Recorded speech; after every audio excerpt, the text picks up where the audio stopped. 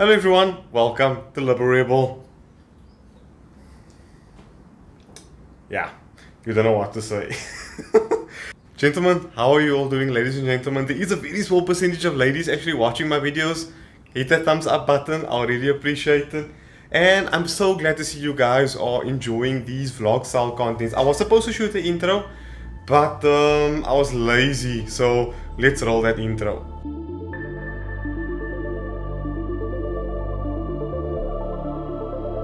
Mercedes dropped off their CLS 400D, and goodness sake guys, this thing is a beast. Like, I mean, properly is a beast.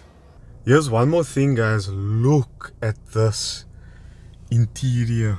It's got a Burmeister sound system and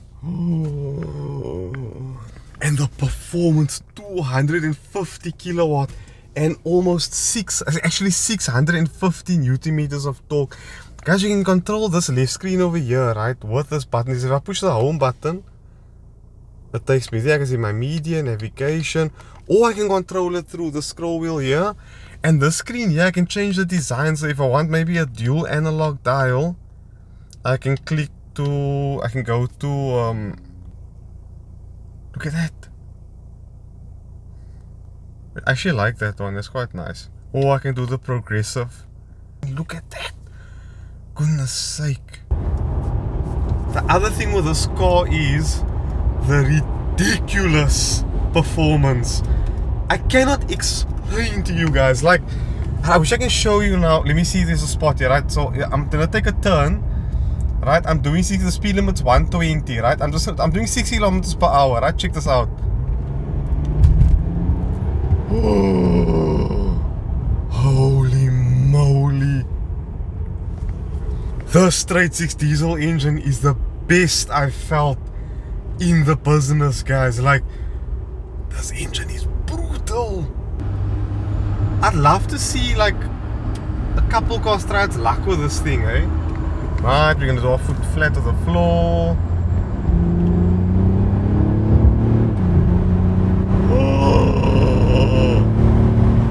Holy cow.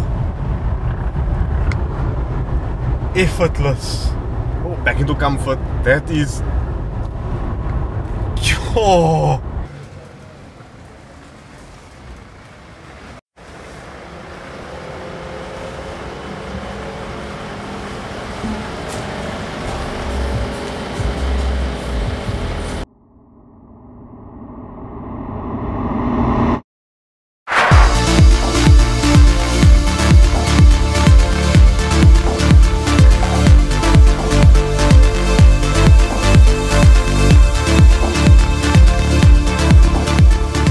A lot of you were expecting a full feature on this car.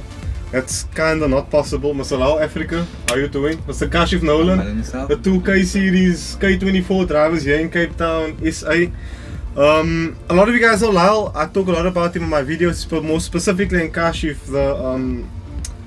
the Kilani MSA videos and also some of the robot racing videos, because these are the two guys actually kinda, and along with Sean Zurich, who's kind of pioneered some of the K24 builds and also bigger builds in that in South Africa, and with Lyle and Kashif starting from scratch with their cars. I remember this car was stock K20 and then you went point, learned and progressed forward. Yeah. What's kind of the big pros for you going K series? What's the big advantage?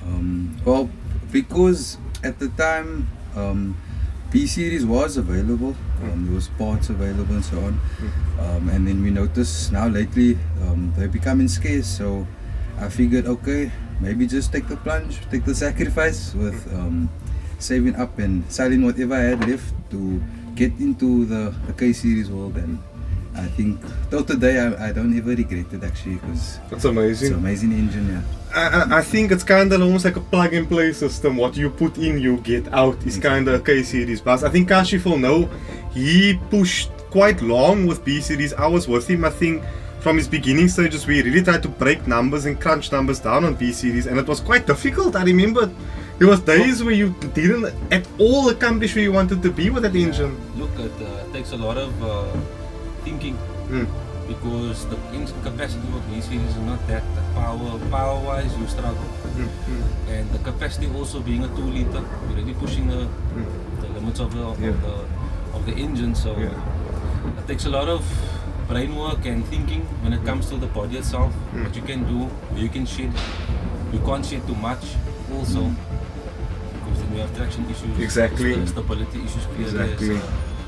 And also the engine is starting to show its age now. I'm starting to see, like, I think, let's be honest, gentlemen, B series times are starting to become kind of all equilibrium out. No one's really breaking the 11-10 second barrier. Like, see, it takes a lot of commitment if you want to do that with a B series. You basically have to go all in. Yeah, Of and course. also You have to sacrifice a lot. it takes a lot more money actually to be able to be like more or less on par with the K series engine. Exactly. So you actually end up spending more money. and with the K series here, that's a lot more broader, so the amount of flow you can put through it is way better than what the B series head can flow. I mean, the amount of, like he's saying, the amount of money you need to flow a B's head in order to do what a K series can do is, I mean, it's gonna be ridiculous. One more thing, guys, so this specific car, along with Kashi's car, it's impossible to drive these cars on the road. So what Lau and I agreed upon, and with Kashif as well, I'm going to be throwing their runs in at Saldanha happening the day before. So this is being filmed, today is Tuesday. I'm going to Saldanha on Sunday and they're both running over there, and this video is going up Monday. So yesterday, basically for you, I was at Saldanha and I'll be throwing all their runs here. Now, some other things I want to ask you is, like, you built this car from A to B to Z basically. You've been in the process of it. Is it really an expensive endeavor with K? Like people say it is? Yeah, it's definitely expensive. Well, one reason being that most of the parts, like I would say 90% of the parts, will have to be imported from the States and the UK, all over the world. So yeah, with regards to resources here, like here locally, there's only a handful of guys that actually have stock. So yeah, basically all the money you spend in for the build is for importing and tax and duties and stuff. So in most cases as well, shipping costs more than the actual parts you bring in. So we're just unfortunate that we down here. Third world country. Yeah. So basically I can bring you a Honda Civic, Honda Ballard and say, Lau, I want a K swap, I wanted to do 13 seconds quarter mile or 12 seconds quarter mile. Yeah. What's that going to cost me? And you can basically build that car up for me. Yeah, like I tell everyone, because I get a lot of questions now Obviously, regarding the okay. K swaps and stuff. So I basically, I would say, to be honest with you, it's like roughly 100,000 to do a conversion, irrespective of the chassis. Obviously, if you get lucky, maybe you happen to come across maybe, let's say, a wrecked FN2, then at least you score there with the engine, the box, the shafts and all those things. But I mean, if let's say you don't have anything, you only have the shell, you would obviously have to buy your engine, your gearbox. You'll need, or depending on what ECU you're gonna use, I always recommend on Data. I think the best. that's like the best for its value right now. You can get better ECUs, but they obviously cost a lot more than on Data. And I think also, if I may ask you, what is your current setup in this car? I think it's a bit similar to Kashi's, minor the cams. Our setups are basically almost identical, apart from if we get like into detail, like with the parts in the engine. My cams is like slightly more aggressive than Kashi's, and my compression is a bit higher than Kashi's, but like all around everything is almost straightforward. It's all like off the shelf parts, so I mean anyone can build this exact same setup like mine and like Kashi's. Of course. So that's at least like the perks. So like when I do advertise like a K swap, if you want like a race setup like this, like what I have, you can also do it. It's not like I'm now, because I'm the Mac, I'll have the fastest one. Like I can build you a faster car than what I have. But basically, like what Kashif has. But Kashif have a lot of money, so it's fine. So you see, Kashif mild the setup because this is his first K swap. So he wanted something that he could possibly drive on the street if he wanted to. So you can drive it on pump fuel. You can switch over to alcohol if you want a little more power out of the engine. Of course. And I mean, we've now gone to a point now where we actually we tune both cars on methanol, and what these like streetable compression ratio is making almost the exact same power I'm making. What you making now currently? This setup now I'm making around say 250 kilowatts. Yes, and you tune yourself. Yeah. You physical with Hondata. Yeah. And it's not an easy program to Not mess easy. with. Also, like with us Cape Townians, we don't really have much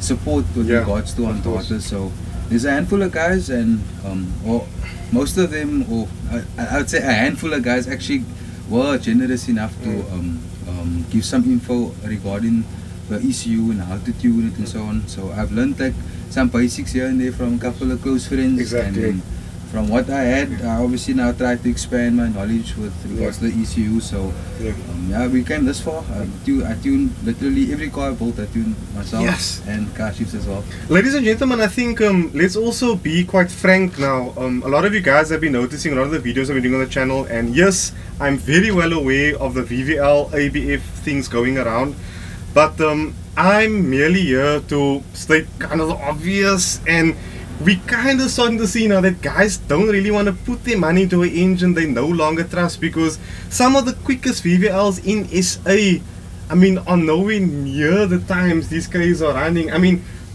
I don't know what money they're putting in their cars. And here's another thing, when I do ask guys questions like, okay, so your specific Golf or something ran this time, what did that cost? They kind of always just ruffle around the edges. So I know it's not cheap. So you guys can make the argument in the comments and go, yeah, well, Al, you spent 800,000 rand in your car.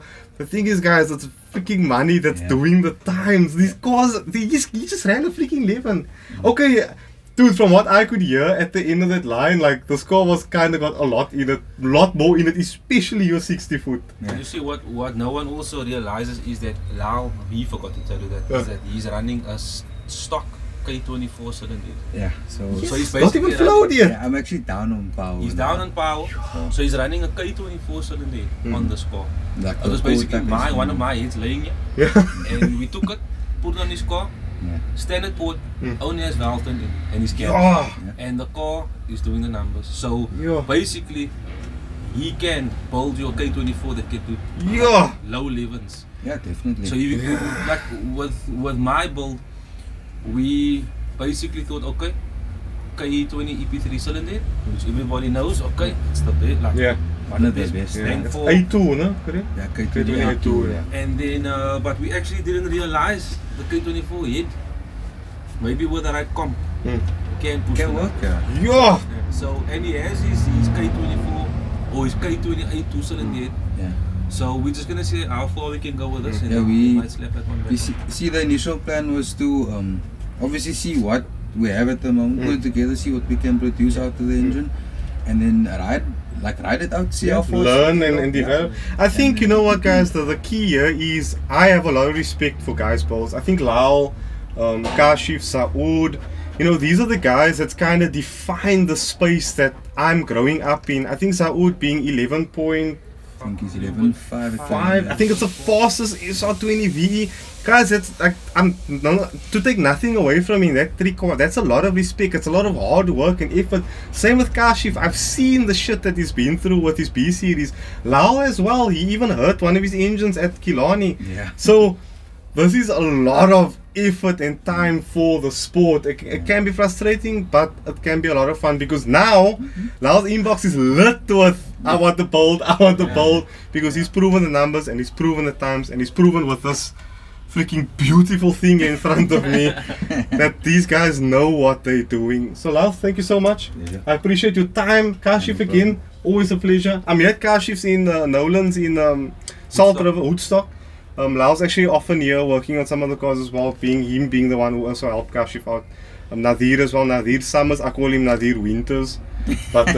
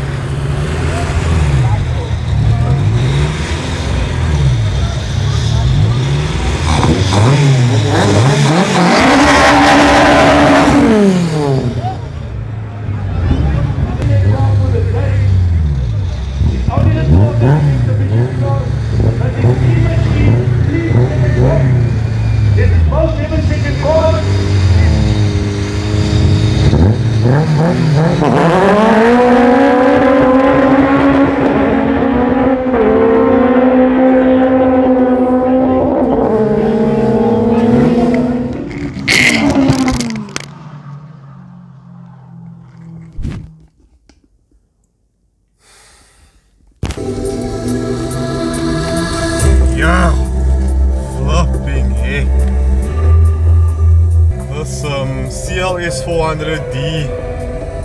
Oh.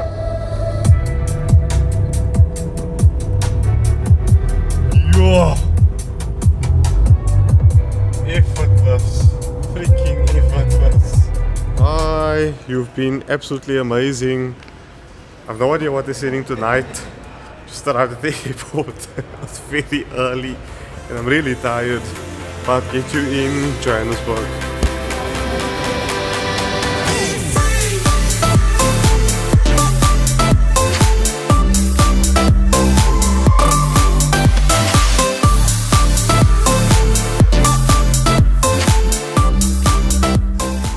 I'm here at the Jaguar Land Rover Experience. Guys, I'm getting to drive some really intense cars. Most of the SVR range I'm getting to drive today.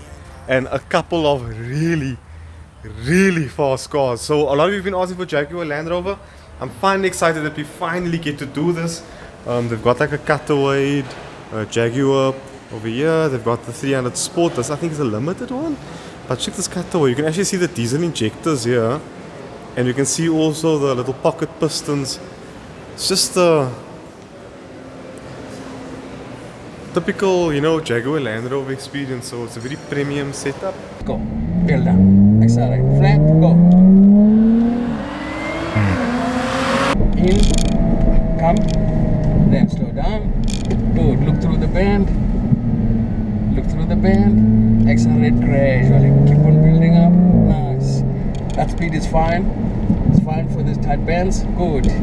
So you see, once you look through the bend, you know where you're going anytime soon. The reason you say look through the bend, your eyes in your hands will help you point the car to the right direction. Of course, of course. See? This is good. There we go. Squeeze that power on now. Squeeze power. Oh, power. Oh, yes. Magic. So, thank you. Nicely done. I see that the foot even got in there for the second attempt to get it to keep it going. Okay. And so we're going to go in here at about 20 kilometers an hour. I'll say to you, squeeze the power on initially. Squeeze it on, hold the power until the car breaks away. Okay. As that happens, you're going to keep looking at that blues and off the power. Okay. And we'll see how it goes for this first one. Let's go for it. Excellent. There we go. So this speed's good. Keep it just like that. There we go. A little bit more. Squeeze it on. There we go. And squeeze the power. Squeeze. Off the power. Yes, man. How's that, huh? Quite. Awesome. Cool. We'll go stop by those black and white cones again. Nicely done. So we're gonna convert to the track now, and then obviously I'll be doing GoPro runs for all of you, and you guys will see. Oh, there's someone coming to the window for my license, which I didn't prepare. Okay guys, just arrived at the track. Going to be driving now. Pretty excited for this. It's been quite a while. I wanted to do some things over here, and I finally get to experience what Jaguar / Land Rover is all about. And just really excited, to be honest with you. I still can't believe that like all of this is happening. That lady over there that's climbing out of the car, and this guy over here. Huge thank you to these two. Super awesome. But yeah, talk soon. Let's just get behind the wheel of a car. Cool. Well, Okay guys, so cool. So this is the car that we're going in now. It's an SVR F type, and we're going to see what this car is about. This one has the carbon ceramic brakes, as you can see, so that is really awesome. So yeah.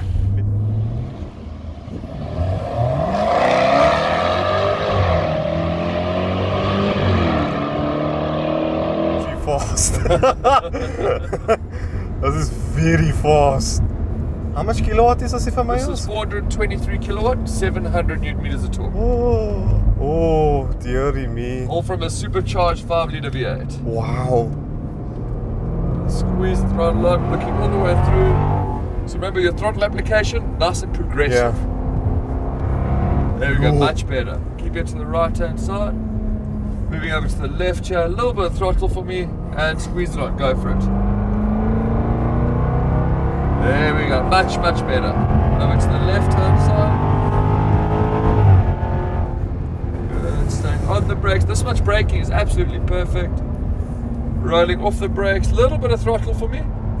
And squeeze the throttle on now. Squeeze it on, bit more. There we go.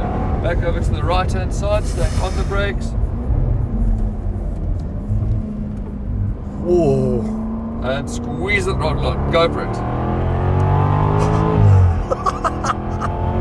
How is this even? My eyes are steering. Good, looking up the hill. A little bit of throttle for me. A little bit more, a little bit more, a little bit more. And squeeze it on, go for it. There we go. Looking up the hill, aiming at the tree. And then on the brakes before the crest. Keeping to the right hand side. Look at the whole turn here on the left. Good, turn it in. A little bit of throttle for me. Start to squeeze the throttle on. That's perfect. Keep it going. A little bit more for me. A little bit more. A little bit more. And flat out. Awesome. Good stuff. Back onto the brakes. Settle the car. Turn in. A little bit of throttle. There we go. Fantastic. Back onto the brakes. You'll feel as you touch the throttle through the mud shaft, It settles the car again, yeah. Turning it in and throttle on. Off we go.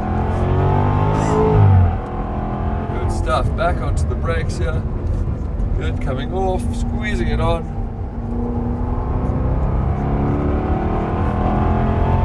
Onto the brakes. A little bit harder for me.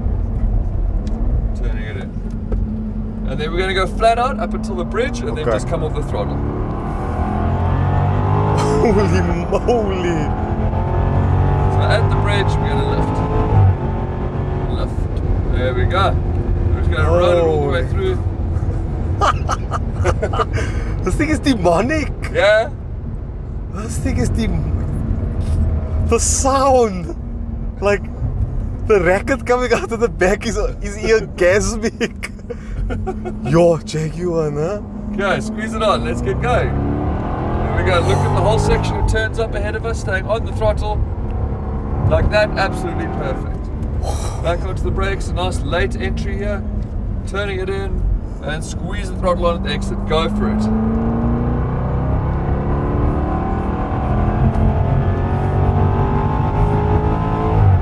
I'm scared. This turn is the one that freaks me out the most.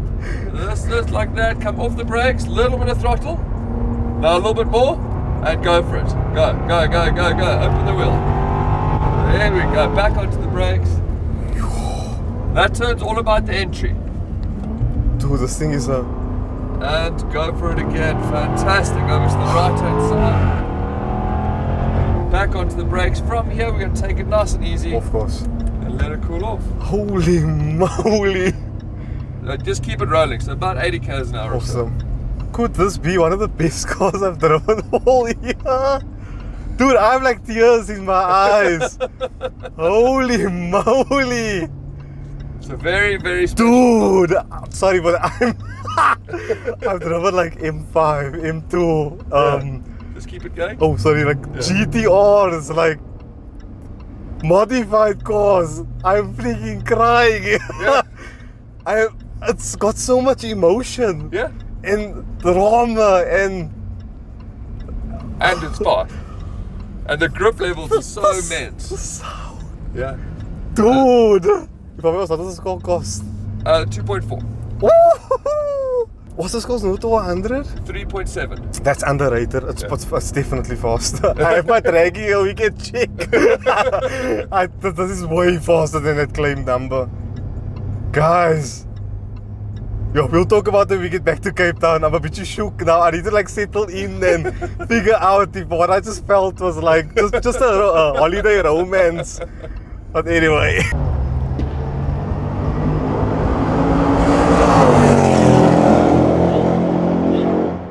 Guys, just hear what this thing sound like.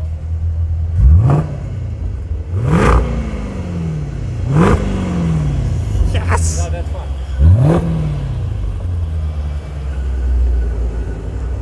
Over this line, we on the track, so let's give it some beats. Here we go. So 405 kilowatts. Oh! Okay, I know this is a beast. In that V8 ground, eh? Yeah. Okay, so there you have your turning point. Remember, let's position the car nice and early. Get it right. Oh, okay. over. Okay, That's cool. it. Cool. So this will just reduce the radius of the turn. In we go. A little bit of power to stabilize the car. Remember, the four-wheel drive in here will help the car through corners. As long as we're gentle with the power. So squeeze a little bit more. That's it. And use the space here to line it up. Off the brakes, get it turned, a little bit of power. And more. There we go.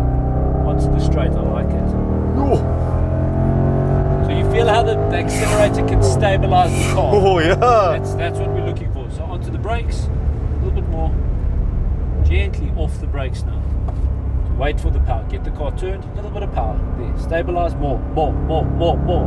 Out of the corner we go. I like it. Straight line brakes. Nice and harder. This is a slower turn. That's it. You're so beast. Gently off.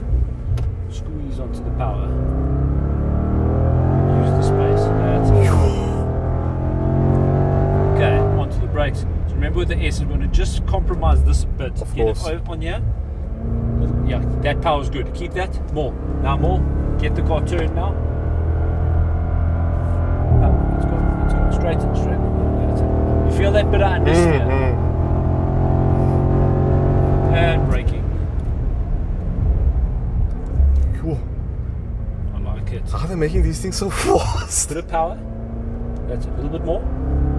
Middle of the road, and then tighten the turn again. That's good. That's fine. That'll work. Go, go, go, go, go. So the braking at the bottom of the mine shaft here, very gentle. Okay. So onto the brakes. Come off the brakes and get it turned. Turn. Look, look, look, look, look. Woo. A little bit too hot there. Yeah, a little bit. Wow, guys, I'm I'm gobsmacked by these large cars. How is technology come to this point now where something this big handles the way this does?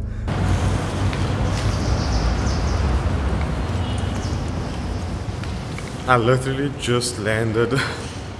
Yo, guys, I had such a headache, like pounding headache. Took Panados, had some water, had some other odds and ends, and I feel pretty good now. Coming to fetch the car, or my car that they left me. I have no idea what it is, so I'll have to see. Hello. Good evening, sir. How are you? I'm good, and yourself? Lovely. Niyaaz, Isaacs. Mr. Isaacs. Okay, but at least it's here. It's a Honda. Thank you, sir. Thank you. You can sign out. And here's your water. Thank you. Thank you, sir. It's parked in D3, sir. Thank you. Bye bye. Okay, she sorted me out. They dropped me off a Honda. Which Honda? I don't know. Oh, it's the new Civic.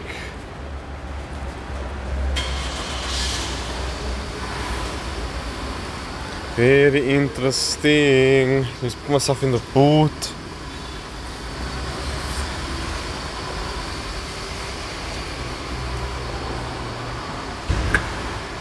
Goodness me, it's not a very pretty car.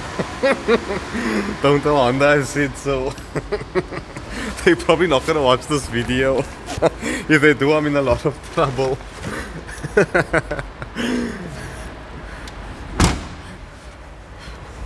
Interior is very nice though. Ah, where's the unlock button?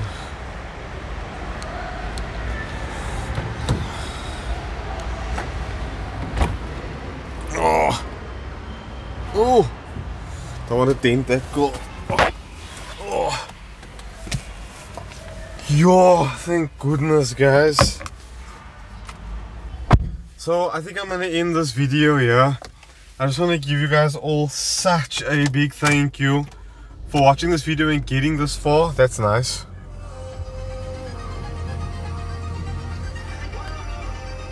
And I see they changed this as well. But anyway, guys, I'm not going to keep you longer here with this video. Heated seats on. Thank you so much for watching. Hit the thumbs up button. Subscribe, guys. We're trying to get Liberebil to 100,000 subscribers by next year, June. I would really appreciate it. And I hope you enjoyed the Jaguars. I definitely did. It was freaking astonishing. But we'll talk more about it in the next video. So yeah, be free, be you. Liberebil out.